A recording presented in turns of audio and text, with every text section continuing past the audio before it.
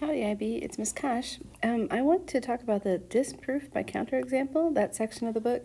But before I do, there's one thing that I have seen frequently over the years, and I want to caution you against that. IB likes to do a lot of the show that.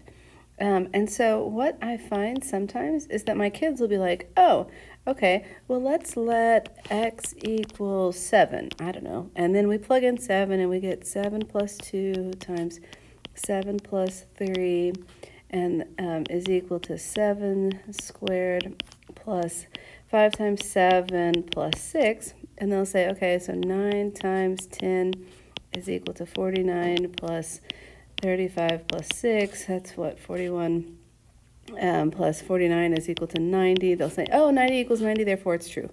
Well, this is what I like to call KD math. Okay, this is that Karen Dilliard. This is a test-taking strategy, which is fine in certain contexts, but it's not good math. Okay, this is not how we would do the problem. What you would have to do would be to say, well, okay, x plus 2 times x plus 3 is equal to x squared plus 3x plus 2x plus 6. I'm doing a problem that's kind of beneath our level, but to illustrate a point, which is equal to x squared plus 5x plus 6, which was the other side of the equation. And now we have proved this to be true for every situation. Okay, so you cannot prove, here's the takeaway. You can't prove something to be true by just using one example. All you have done is you have proved it for that one situation. You need to be able to prove it for every situation, okay? However, if you're trying to disprove something, say this is the problem that they give you in the book. This is their example. If they give you something and you want to disprove it, all it takes is one case to say, no, that doesn't work. All it takes is one counterexample.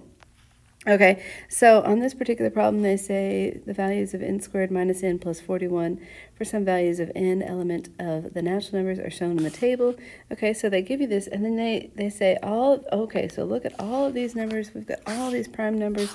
Life is grand, therefore it must be prime for all the time.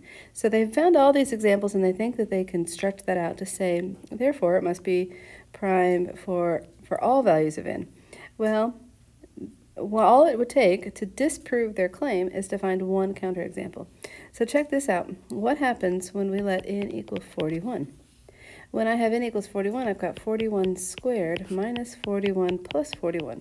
Notice these 41s right here are going to cancel out, and so then I just have 41 squared. I don't even care what that value is. I know that since it's multiplying by itself, it's not prime.